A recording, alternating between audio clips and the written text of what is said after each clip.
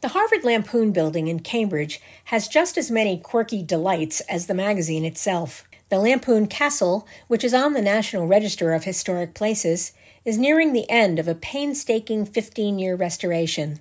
The building was designed by the Lampoon's co-founder, Edmund March Wheelwright, in 1909, and has since withstood over a century of wear, neglect, and low-level vandalism.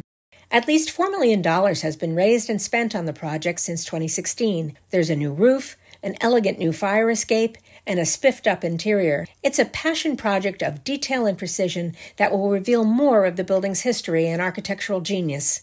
But it also provides a rare glimpse under the helmet of the Lampoon itself, whose graduates, many of whom you've probably heard of, spawned a revolution in American comedy.